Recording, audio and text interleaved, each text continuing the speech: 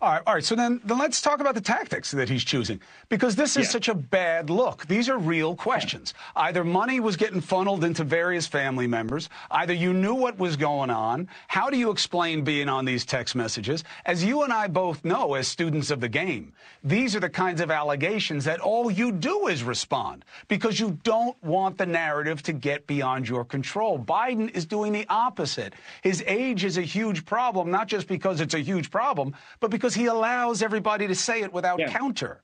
His problems with Biden or Hunter are in part a problem because he's given no answers about it. Yeah, and what is this strategy?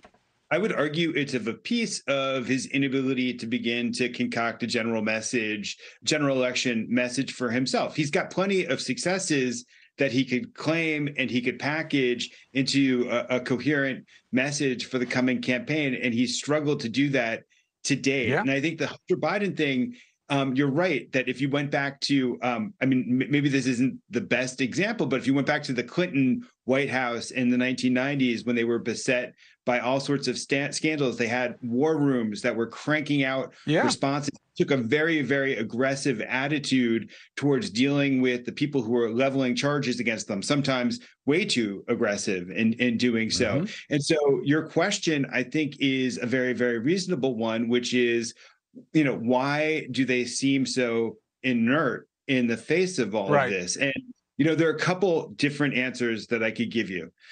Number one, this is such an enormous source of emotional pain to Joe Biden, which is part of the reason we're here in the first place, that because he loved Beau Biden so much and because Hunter Biden was somebody who was clearly suffering in the shadow of Beau Biden, had all of these addiction problems, had a father who was deeply involved in politics, which took him away from home when their mother had died. There's a lot of trauma, a lot of grief, and he's always had a hard time saying no to Hunter Biden. I mean, clearly at various points in Hunter Biden's life, he would have benefited from his father saying, this is a stupid business ploy. It's going to get you in trouble and it's going to reflect badly on me. And he was never able to do that.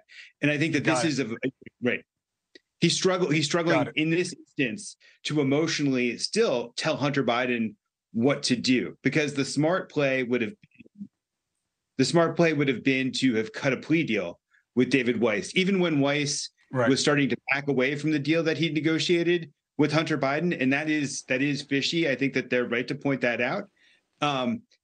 He could have cut a smaller plea deal with him that would have gotten him off on the gun charges, gotten him off the tax charges.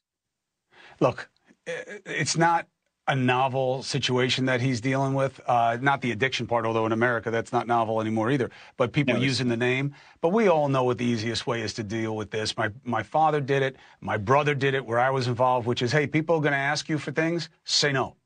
If it has anything to do with me, say no.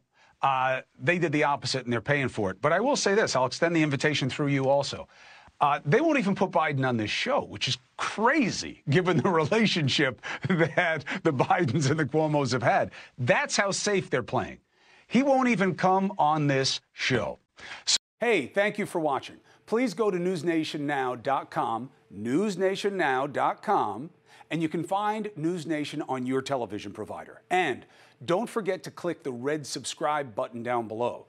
Then you will get more of NewsNation's fact-driven coverage.